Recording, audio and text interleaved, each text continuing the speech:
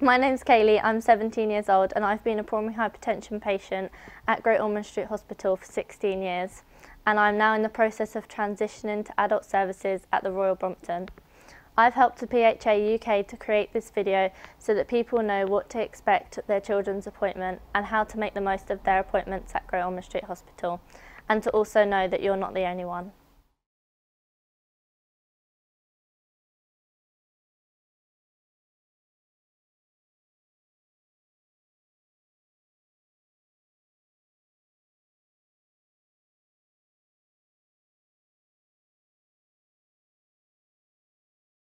My name's Shahin Moledina. I'm a paediatric cardiologist. I'm based at Great Ormond Street Hospital and I specialise in pulmonary hypertension. So my name's Becky. I'm a clinical nurse specialist and lead nurse for pulmonary hypertension based at Great Ormond Street Hospital. However, we run the service for the whole of the UK. Most of our patients are at home and we follow them up as outpatients, so there's a lot of background work coordinating care. We spend the majority of our time trying to keep our patients at home in the community, so liaising with local teams, providing information to families, teaching and training to schools. And less looking after patients on the ward.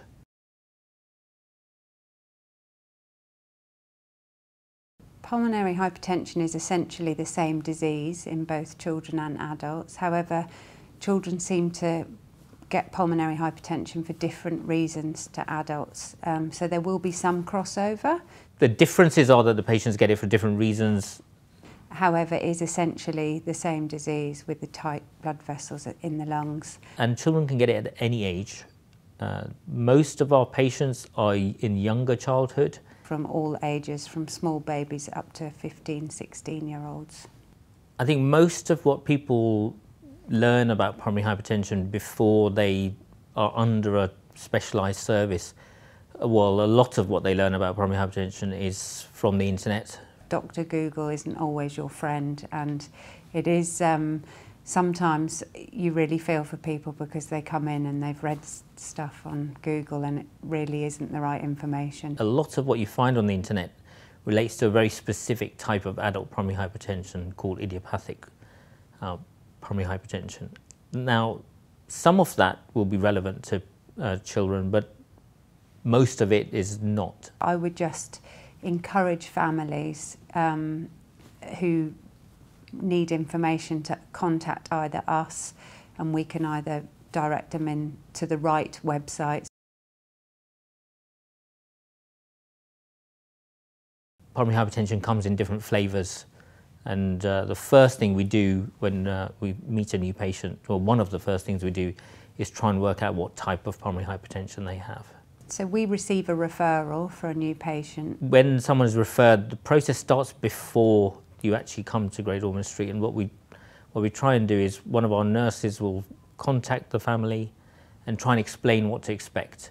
They will be coming to Great Ormond Street over 2 to 3 days where they'll have a series of tests and investigations so we can get to know the family, get some history and try and work out the type of pulmonary hypertension they have and to put together a treatment plan. We've found that most families prefer, even though they're long days and tiring, to get it all done and dusted in one go rather than coming back and forth for repeated tests. They also get an opportunity to have a one-to-one with a nurse who can smooth over any questions that they haven't asked during their consultation.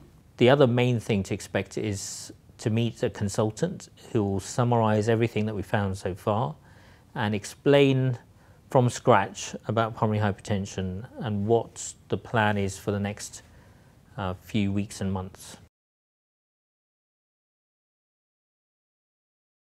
We like to get to know the patients, their families and their pulmonary hypertension, so we tend to see them a bit more frequently. Once everything's well controlled with medication and things are settled down, those appointments get spaced out. And we will do those outpatient clinic appointments as close to home as possible, so we'll come out to regional centres.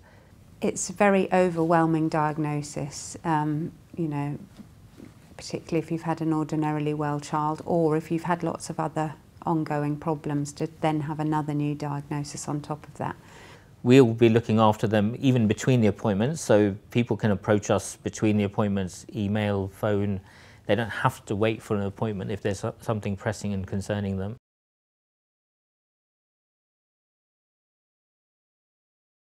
So every new referral will automatically be introduced to psychology, as well as a family support worker who might be able to help with benefits or any other help that they may need.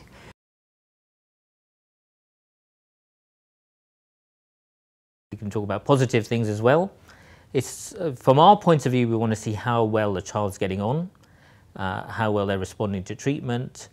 It's incredibly difficult, I think, one of the biggest challenges for parents.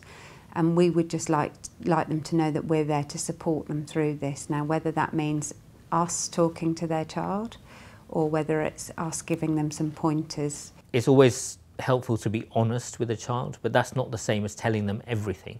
They certainly need to be honest around direct questioning from children, but we can help them and support them with answering that. It's incredibly difficult for parents, I'm sure, and I think they feel that they have to be the strong individual for their children.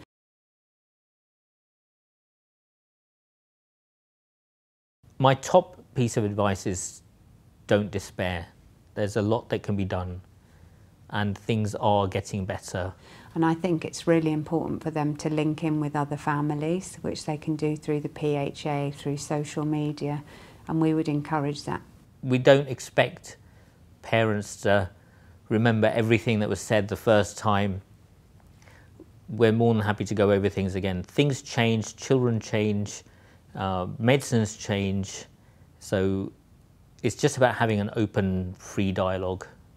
But I think it's important for them to know that we are there for them. We are their specialist team. We only look after children with pulmonary hypertension.